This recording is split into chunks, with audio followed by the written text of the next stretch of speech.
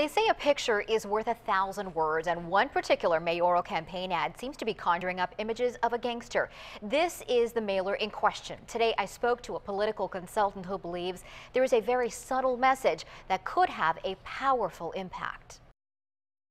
It's a hand gesture specifically associated with gang members.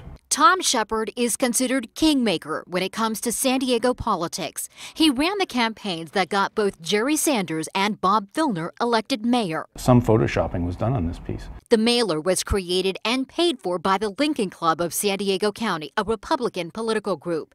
There is not a single mention on the ad of any gang association, but Shepard says the images subtly but clearly insinuate a connection. And with just 36 days left until Election Day, the gloves are coming off. Visual images, photographs in mailers and on television have a significant impact on voter attitudes. Here is a side-by-side comparison of how we have usually seen Alvarez versus the negative mailer.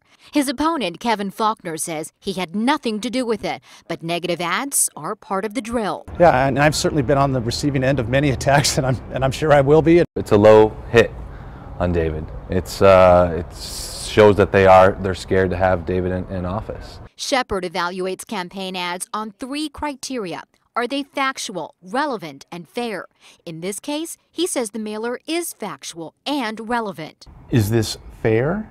I don't think so. And despite the nastiness that comes with politics, Shepard says there are boundaries. Using racism as a tactic in a campaign is one of the things that's not considered ethical.